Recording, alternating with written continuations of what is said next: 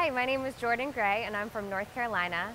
I went to undergrad at Johns Hopkins University and I was thrilled when I was chosen to be a Miami Scholar here at UM. They brought us down here for the Miami Scholars Weekend in February, and it was a particularly meaningful experience because we got to have a mock class with a professor from UM, and it kind of took away from the mystique of, typical scary law school classes. It wasn't like that at all. It was a super fun, engaging experience, and we got to talk about criminal law, which is a personal favorite of mine. It was especially great to be able to come down to South Florida and Miami because I'd never been down here before, so it was great to explore the culture of the city. I met so many great friends on this weekend, and a lot of them I'm still friends with to this day.